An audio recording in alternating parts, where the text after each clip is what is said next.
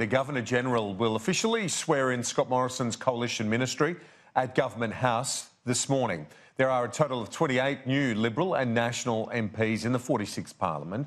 There will be several changes in the Cabinet. Demoted Minister Melissa Price moving from the Environment portfolio to Defence Industry.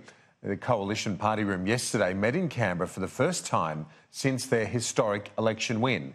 The Prime Minister told his colleagues it was their job to burn for Australia every single day. Parliament's expected to open in the first week of July with the government's income tax cuts high on the agenda.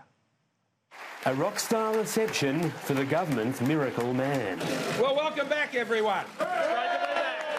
Scott Morrison calling for humility in the first Coalition Party Room meeting since the election. It is our job to govern humbly for this nation. Telling his colleagues to stay focused on the people that put them there. If we keep our focus on them, we will always stay true to the values that we hold dear as Liberal and Nationals in this party room. He acknowledged members no longer sitting in that room. I want to thank Tony Abbott for his service to our party and to our nation. Before welcoming fresh additions, 28 new members and senators. Hey, team. Here we go. The Coalition will meet again in just over a month, with the Prime Minister eyeing off a return to Parliament in the first week of July. See you all in the first week of July, if not before.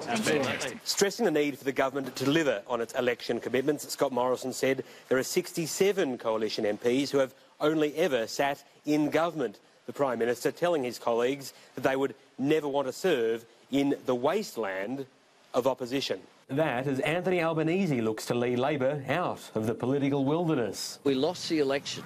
We need to talk to people who have worked hard for us for the cause of Labor.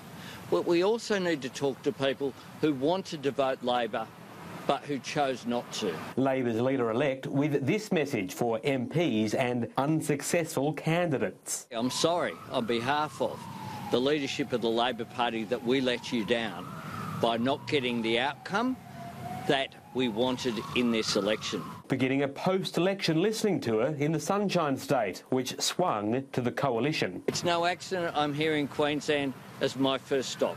Anthony Albanese admits Bill Shorten's policies hurt Labor's electoral chances. The party now all set for a policy reset before 2022. James O'Doherty, Sky News, Canberra.